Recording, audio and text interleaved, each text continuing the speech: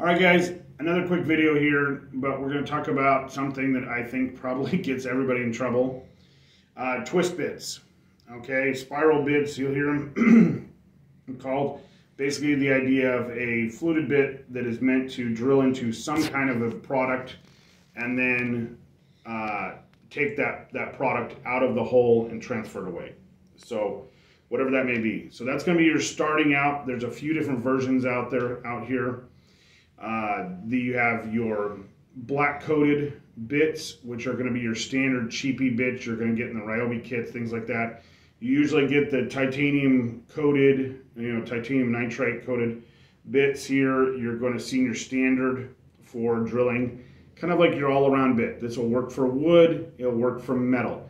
It will not go into the block wall, stucco wall, things like that, so stay away from that. But for cutting your standard walls, this is the guy that's really going to work for you. I always recommend getting them in the 1/4 inch shank so they don't spin on you, but that's kind of the level I want to see. You can go up into cobalt if you're doing a lot of metal drilling, where that is heavy metal drilling. Cobalt's really nice, but I break a lot of those because doing using hand drills, it's so brittle, it's so tough of a steel that I'll snap them a lot. So I don't recommend using cobalt for your everyday use at work.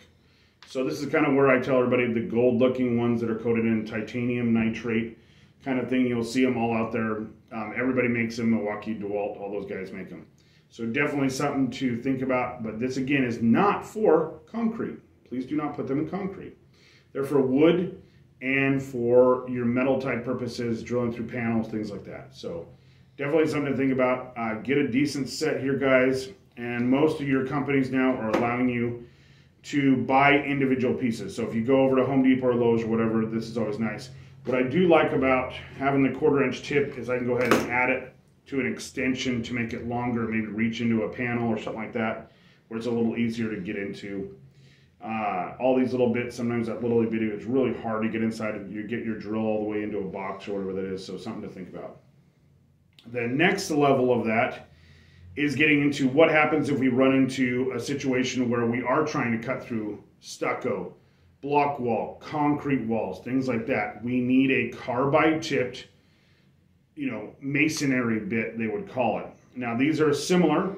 We got a bigger one here, 1/2 inch, and these go all the way up to 2 inches really. You'll see them designed for 1/4 inch holes and things like that for setting your red heads. We use a ton of these. These will usually come in either a, the shaft will be inserted into either your masonry drills like this one is, or for doing standard 1/4 inch, style that you can go ahead and put on a standard impact or anything like that. And I usually carry kind of one of those in my bags all the time. What's nice about that is you have to pick the drill that you have. This happens to be an SDS Plus. They make SDS Max, they make Spline Drive, they make all these. So remember, when you're purchasing these, you have to buy it for the drill type you have. This is probably the most popular in the world, is the SDS Plus or Plus type system, which is real popular. And then you get into the bigger ones, which are going to be your SDS Max or Spline Drive. So these are real popular. But if we look at the tip here, we're going to notice that we've impregnated a piece of carbide in the tip here. A lot of people use these for doing heavy steel work because it tends to cut really well if they're new. After you've drilled through the walls a few times, they won't cut very well through that. But these work really well because what's actually going to have happening is these are hammer drills. So there'll be a tap and a spin, a tap and a spin. The drill's doing that really, really fast. You hear it go. So that's the old school. You used to see it on the old movies. You'd see somebody hit it with a hammer, and then they twist it, hit it with a hammer, and twist it. The same idea you're having here. These are designed for impact. So it's not very sharp, but it's designed to bam, bam, bam, bam, and spin at the same time and drill through that wood or through the stucco really well. These don't work well in wood though. So again, sometimes you get all the way through the stucco and have to finish it up with a bit designed for doing that, some kind of wood bit. Remember, try to stay away from wood-only bits in this area. They will not cut through any kind of metal, or if you hit anything, they will just completely tear up. Also, buying the versions that are designed to cut through rebar is a really good idea. So ones that are rated for that. Buy good bits, guys. Stop buying junk on China, on eBay. So a set like this, I've got lots of different sets here. I keep them all in the truck. I usually keep a double set of every single bit because it never fails. The one bit you break is the one you just absolutely need. So really important. So we've got kind of bimetal.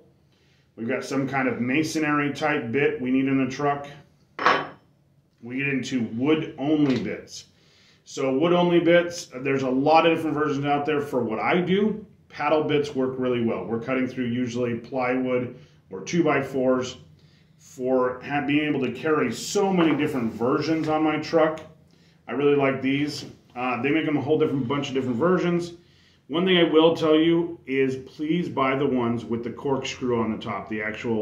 This bit, instead of having to push on it as it's trying to go through wood, because it has the screw tip on it, you'll see a lot of them that are it's just an angle. So it's just angled on the sides here. And you don't have to constantly put pressure on there, so when you blow through the wood, it kind of blows into whatever you're trying to do. That could be wiring on the other side, whatever that is. I really like these because they tend to pull the bit through the wood as you spin it. So as you spin it, it's constantly getting tighter and tighter and pulling it through the wood.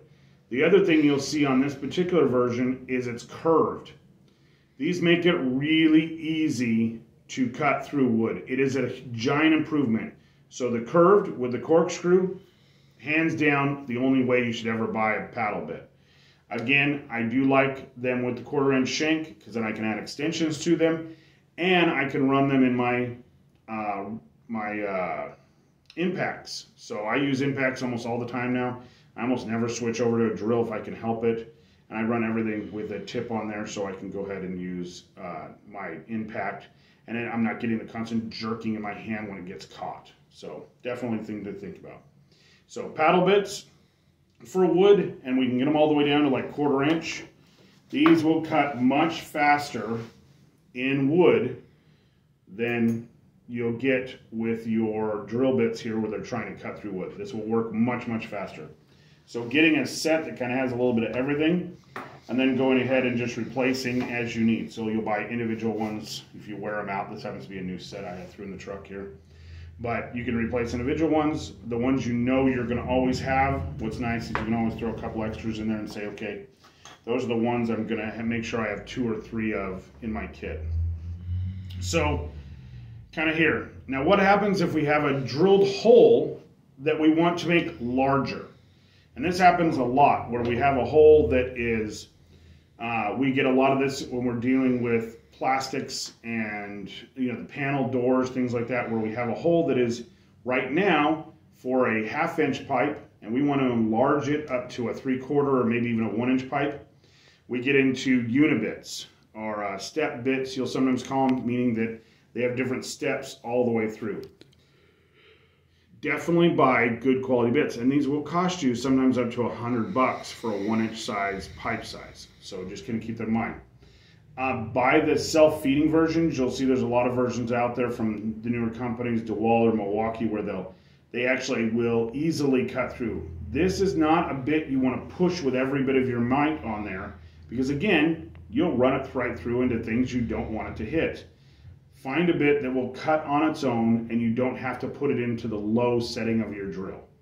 These work really, really well. So this is what I keep them on. And again, I like them with the 1/4" tip on there because then I can do extensions so I can get down into boxes. If I'm trying to drill into a box here, I can get down into the box and actually drill all the way through there without kind of getting my drill caught up in everything. Highly recommend always getting that 1/4" back, okay? So this is great for metal, plastics. Does not work on anything else, so try not, don't use one of your $100 bits to open up a masonry bit hole. So guys, this is just a basic overview of bits. This is a real safety issue. Making sure that you're using bits that are appropriate for the job is going to keep you much, much safer. So as always, guys, like and share, ask questions. I can't answer questions I don't have, and have a great day.